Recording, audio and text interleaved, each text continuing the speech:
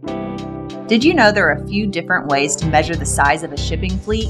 In this video, we rank countries based not on the number of vessels in their fleets, but instead on carrying capacity, as measured in deadweight tons. This number tells you how much a ship can carry, not including its own weight.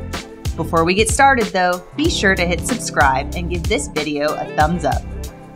Coming in at number 10, the United States has a little over 57 million deadweight tons in carrying capacity, representing 2.79% of total world capacity. Bermuda ranks number 9. Many foreign ship operators have chosen to take advantage of its favorable rules and regulations, bringing its total to over 60 million tons. Norway is number 8 on the list. With over 2,000 vessels, this Scandinavian country controls over 3% of global carrying capacity.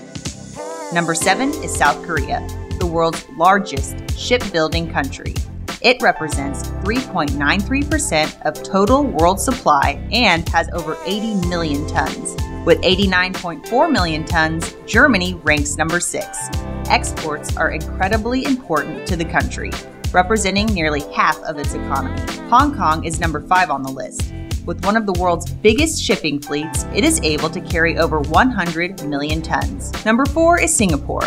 The country's fleet is very impressive, with carrying capacity over 137 million tons, or 7.7% of global capacity. Coming in at number 3, China's enormous shipping fleet commands over 11% of global carrying capacity. Japan ranks number 2 in terms of deadweight tonnage and as a percentage of global carrying capacity. The country is looking to disrupt the industry, saying it's ready to start building zero-emission and artificial intelligence-driven autonomous ships. Lastly, number 1 on our list is Greece.